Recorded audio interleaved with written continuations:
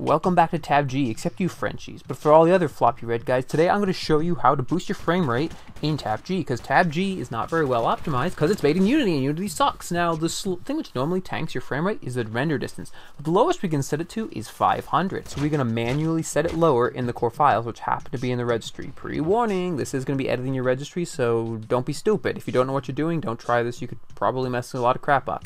But if you're really poor, like me, or have a crappy computer, like me, this could really improve your frame rate. First things first, we're going to go in our search bar and type in regedit.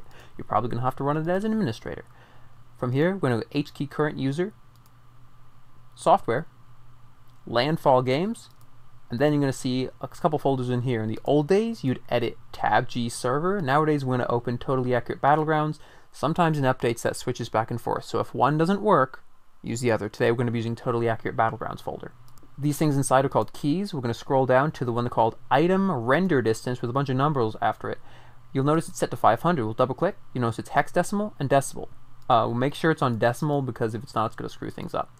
So from here in the value data, we're going to type in a value, say 200. Anything lower than that, and it's going to be glitchy. Now when we run the game, the items are set, but they're not going to show up in the graphical options. If you go into the graphical options, they will actually reset in the registry, and you're going to have to do this all over again. In fact, don't even go back to this ever again. As long as you live, don't touch it. For those of you who are computer savvy, you can't lock that specific registry key's permission because the game has to write to it a lot for the game to work properly. Now my computer is a potato, and even using OBS, I can't show you the difference, but I went from about 7 frames per second to about 30 frames per second, which sucks, but it's better than nothing. Now, you could take it in theory down to a draw distance of, say, 2. It would just, you'd have a draw distance of like 2 feet in front of you. Anyways, I know the devs are busy, but I hope they optimize this a little in the future for us poor kids. But until then, I hope this helps you out. Go get killed by a Frenchie.